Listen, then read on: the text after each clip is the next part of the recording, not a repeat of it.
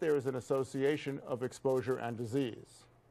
Now we have to go to the next step and say, is the association causal?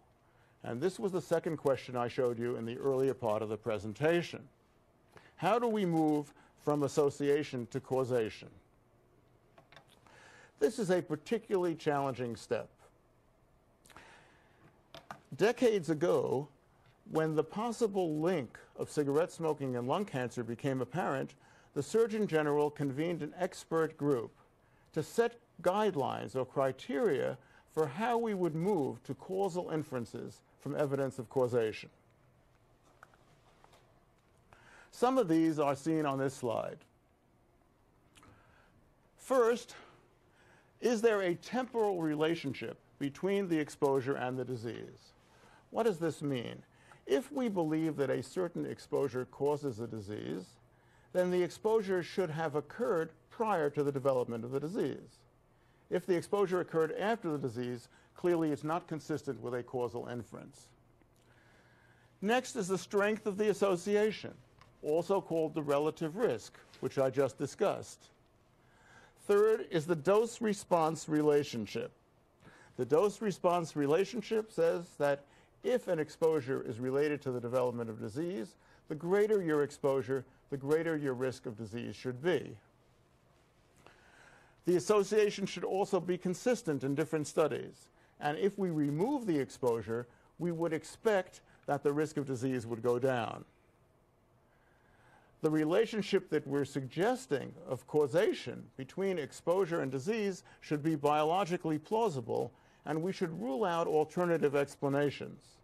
And it has also been suggested that the association be specific for a certain exposure and a disease. Let me show you two examples. And particularly the issue of temporal relationship is what I would like to focus on for a moment. This is a well-known saying, post hoc ergo propter hoc. After this, therefore because of this. This is a human tendency to interpret the cause of any event as being the event that preceded it. That because something follows something else, we generally assume that it must be due to that. Clearly, that is not so. As I said a moment ago, we need to have a temporal relationship. We need to know that the putative cause, the exposure, occurred before the disease developed, but it does not mean that every time something follows something else, that it is causally related. This slide shows the dose-response relationship of lung cancer and cigarette smoking. As I mentioned to you a few moments ago, the greater the exposure, the greater the risk. And this shows that with more cigarettes smoked, the greater the risk of dying as reflected in the mortality rate.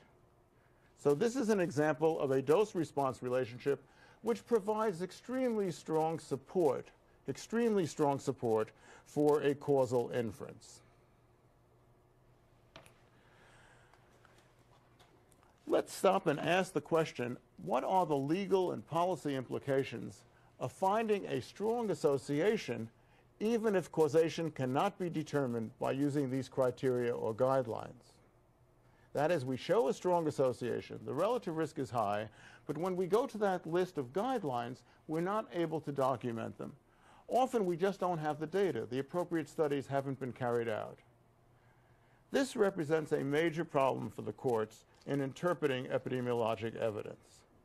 We speak of factors being risk factors rather than causal factors only because the evidence is not strong enough for us to come to a conclusion regarding causation.